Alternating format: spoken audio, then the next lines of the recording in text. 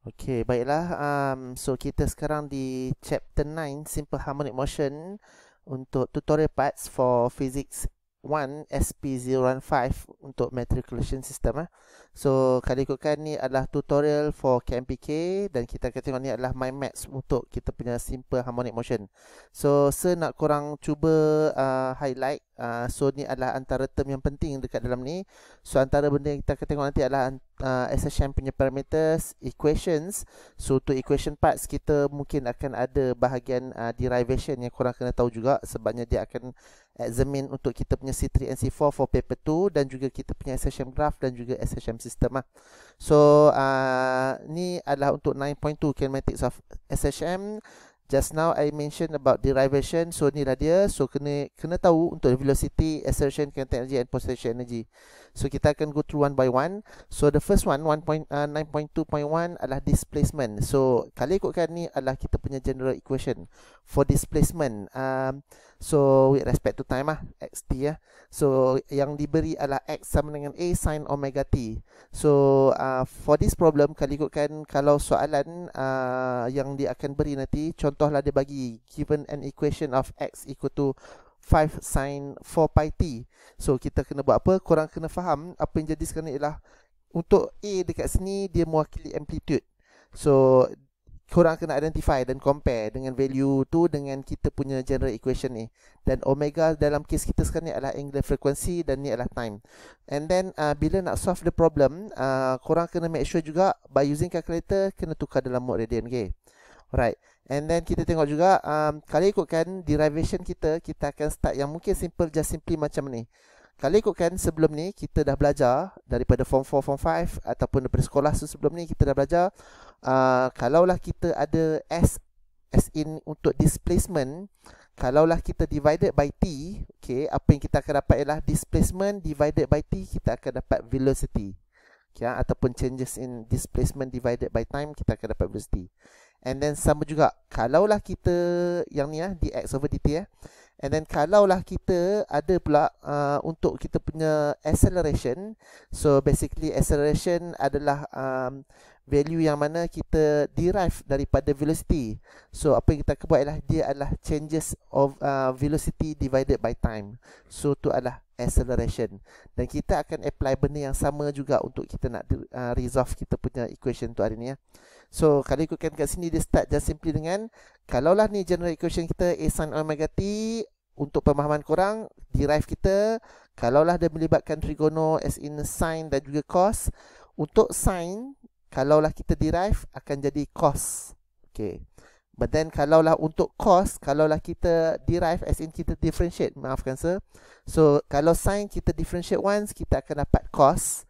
Okay. Kalaulah kita cos, kalau kita differentiate once, kita akan dapat negative sin. So take note about that. So untuk yang ni kali ikutkan for the first part adalah untuk velocity. In order untuk dapatkan kita punya different derivation untuk velocity, kita akan buat dx over dt dengan general equation yang kita ada just now. So dia adalah a sin omega t. So kalau ikutkan a adalah constant, so dia akan stay. And then sin omega t, so sin itself kali ikutkan kalau kita differentiate once, kita akan dapat cos macam saya cakap just now. And then kalau ikut kat sini, ni kalau ikutkan korang mungkin tak belajar lagi, tapi kalau ikutkan t kita ni adalah kita punya apa tu, kita buat d over dt, right? So d over dt disebabkan t kita dalam ni dia ada perkali ataupun constant dengan omega. So bila kita buat ni, kalau korang ingat kat sekolah kita buat let u. Let u dv dt, let v du dt kan. Okay. So omega ni disebabkan dia adalah perkali pada t, kita akan bawa keluar dia ke depan. So dia jadilah end up dengan v sama dengan a omega cos omega t. Soalan juga boleh minta dekat kita untuk cari the maximum value for velocity itself. So macam mana cari? Kalau ikutkan dekat sini, disebabkan kita ada factor cos, so the only possible untuk maximum velocity adalah happen to be kalaulah cos omega t kita ni adalah sama dengan 1. So apa jadi kat sini ialah untuk nilai Vmax kita adalah dapat nanti adalah omega a, ataupun kita akan end up dengan plus minus omega a . Okay.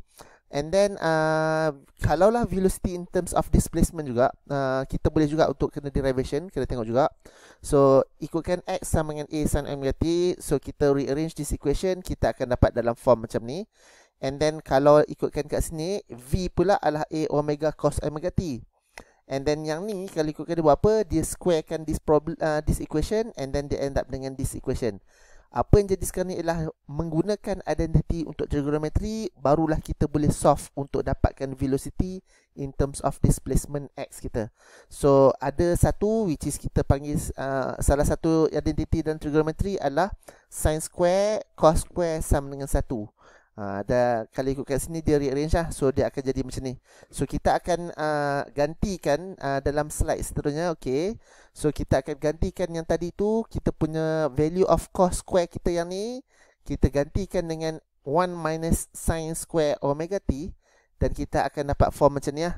And then apa kita akan buat ialah daripada equation number 1, kita akan buat comparison dan ataupun kita buat substitution lah. So actually apa ialah kita akan end up dengan simultaneous equation. Pilihan yang ada adalah sama ada korang boleh buat substitution ataupun kita buat elimination. So kaedah kat sini tunjukkan kat kita adalah by using substitution. So substitute everything over here. Kalau ikutkan kat sini, A square akan cancel out dengan A square, dan kita akan end up dengan this value. So apa je kat sini lah, korang kena ingat dia adalah plus minus lah. Sebab apa? V square ni kita square root everything here, right? So dia akan jadi value macam ni.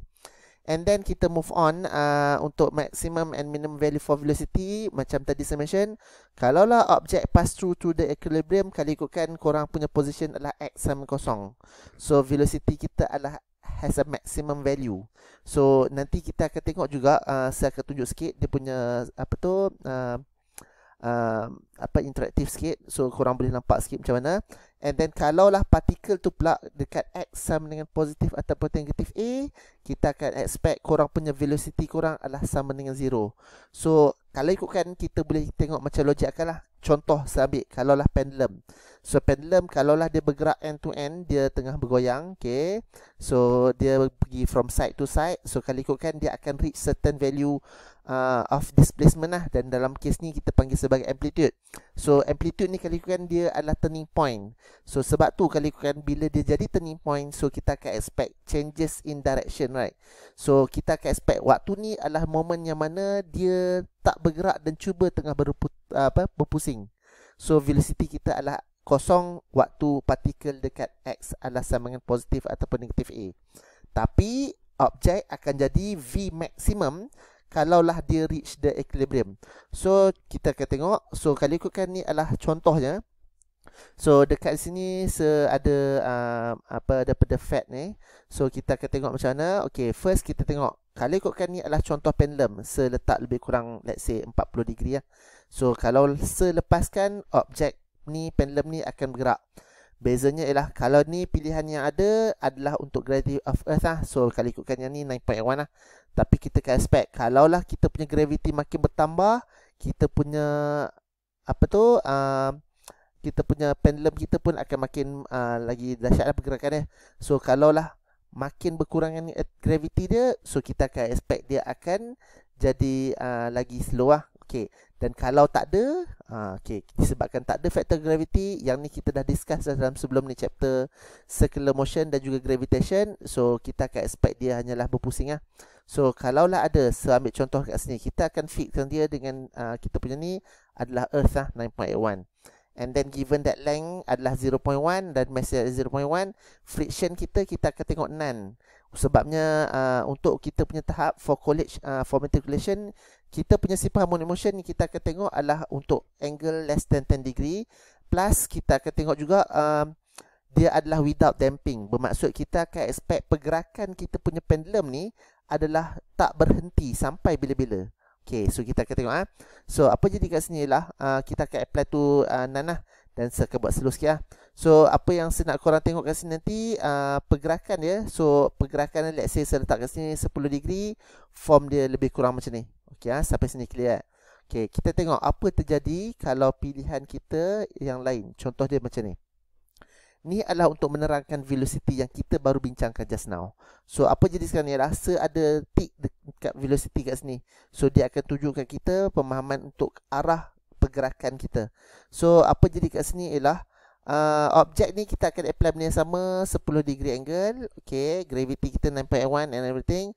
So kita akan expect, nampak tak kat sini, arrow kita warna hijau kat sini menunjukkan pergerakan velocity kita kat mana. Contoh, saya ambil dekat sini. Okay, ni adalah momen yang mana dia, kita boleh cakap dah dekat amplitude lah. Tapi waktu ni kalau ikutkan apa je ialah velocity makin kurang disebabkan vektor V tu pendek. Tapi dekat equilibrium, contohnya dekat sini. Okay, lambat sikit. Okay, korang akan nampak V ni. Okay, kita nampak bagi obvious sikit. Ni. Okay, kita tengok. So pergerakan dia kalau ikutkan ni lebih daripada 10 degrees lah. Cuma saya nak tunjuk kat sini, pergerakan velocity kita kalau ikutkan, korang akan dapat value maksimum bila dia reach at this area, ataupun position ni. But then kalaulah dia dekat somewhere dekat sini, kalau korang tengok vektor V yang hijau tu, dia tak ada. Nampak dia hilang kat sini. Sini pun hilang. Sebabnya ni adalah cover untuk amplitude kita. Okay, displacement, maximum displacement kita. Alright.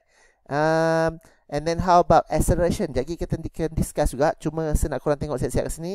Okay, ni adalah direction of acceleration kita. So direction of acceleration for simple harmonic motion, basically dia mesti adalah towards the equilibrium. So equilibrium kita adalah at the center lah untuk yang pendulum kita ni. So warna kuning ni represent kita punya acceleration pula. Dan acceleration maksudnya dia akan pointing towards the center of rotation, center of equilibrium kita kat sini. Okay, so sampai situ. Okay, kita tengok pula. So untuk yang ni adalah explanation tadi untuk dapatkan maximum and minimum value untuk velocity. So move on to the next one, which is acceleration. So macam tadi saya ada mention, untuk dapatkan value of V, kita just simply tengok changes of displacement divided by time. Untuk V, kita akan tengok in terms of changes of velocity divided by time. So kalaulah tadi velocity adalah A omega cos omega T, korang rearrange. So A omega adalah constant, dia akan stay A omega. But then cos, so cos omega T differentiate once, kita akan dapat value kita adalah negative sign. Therefore negative lah dia kat sini, dan sin omega T. Nampak tak square kat sini? Kenapa? A omega, omega stay. Tapi dalam kes ni omega, again kita akan differentiate sekali lagi. So dalam ni korang akan end up dengan satu lagi omega. Therefore korang punya A adalah negative omega square A sin omega T. Dan so kalau ikut kat sini, kita dah tahu tadi value of kita punya nilai A sin omega T itself ni sebenarnya referring to X. So that's why dekat sini dia buat A actually adalah sama dengan negative omega square X. So ni lah kita punya simple harmonic motion. Okay, so sama macam tadi, kalaulah objek passes through the equilibrium, which is X kita adalah sama kosong. Okay, kita akan expect kita punya X kita kosong. So acceleration kita adalah 0 lah, sebab dia directly on the equilibrium position. But then kalaulah partikel kita dekat positif ataupun negatif A displacement ataupun amplitude, so kita akan actually kita akan expect yang kita akan dapat value tu nanti adalah value A max kita. Okay, sampai situ. Okay, and then in terms of kita punya energy pula. Okay, kalau kita tengok sekali lagi kat sini, saya tambah graf energy. So kalau ikutkan kat sini, saya bagi nampak sikit lah kat sini. So total energy kita kalau ikutkan kat sini adalah at this level. Cuma perbezaan dia ialah, kalaulah objek tu sekarang ni, kalau korang tengok, at this point dia adalah maximum amplitude. So waktu ni kalau ikutkan, korang akan expect waktu sini dengan sini korang punya potential energy korang adalah at highest, dan korang punya kinetic energy korang adalah 0. Whereas bila korang punya pendulum tu located directly on the equilibrium position point, so kita akan expect waktu ni korang akan dapat value of kinetic energy korang adalah paling maksimum. Betul lah, sebab apa? Tadi kita dah tengok at this area velocity kita adalah maximum. So K itself adalah half mv square. So V square kita adalah maximum at this area. Therefore kita akan expect K kita adalah at maximum. So by using of conservation of energy, so kalau ikutkan dekat sini at highest point korang akan ada potential energy without kinetic energy. Throughout the journey somewhere kat sini dalam motion, korang akan ada kinetic energy dan potential energy. Dan dekat sini equilibrium point, korang hanya akan ada kinetic energy without potential energy. Okay, and then tu akan explain kita punya yang simple harmonic motion for potential energy. Okay, kita akan jumpa dalam yang seterusnya.